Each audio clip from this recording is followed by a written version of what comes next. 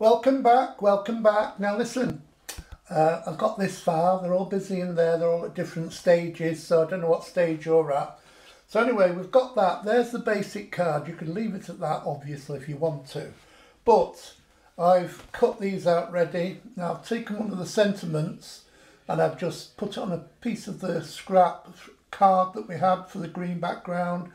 And I've also cut out from the holly leaves and the berries there. I've just cut those out and I've just put a single double-sided foam pad on the back. Now I'm going to try and, without overdoing it, I might not use all of them, but I don't know the word overdo. I'm just going to stick my sentiment on. I've just put some double-sided pads on the back here. And I'm going to stick, I could stick that anywhere I wanted to, I could stick it there, but I'm going to stick it down here. Like so. So it's just slightly overlapping the picture there. And I'm just going to add some bits of holly. And a little foam pad on the back. You don't have to go straight there, it's going to be hidden behind there like that. So, I don't want to overdo it, but knowing me I will. I'll just put that there.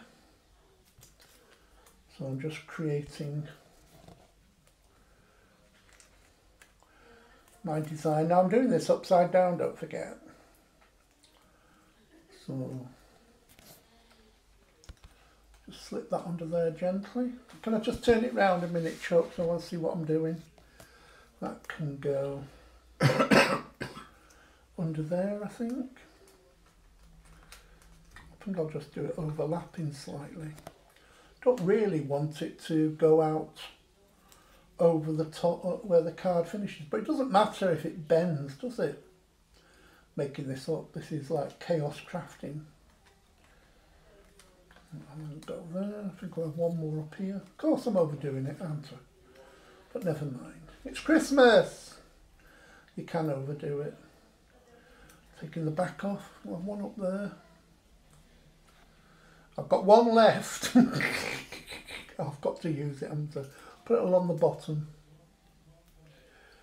There you go, I can slot underneath there.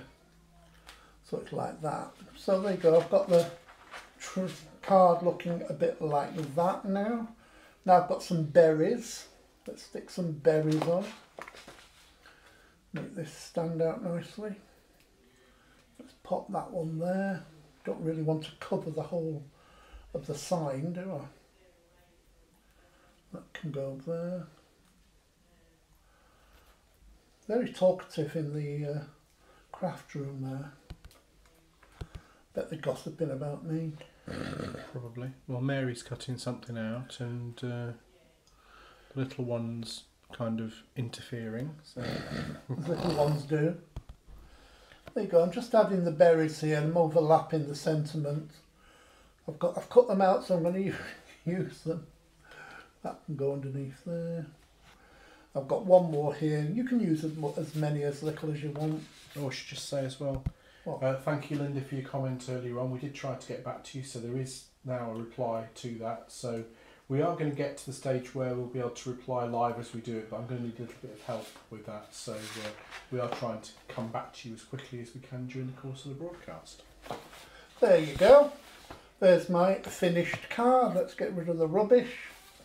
There you go. Now you could add a little bit of glue and a little bit of snow onto these tips here if you want to, or put a little drift along there.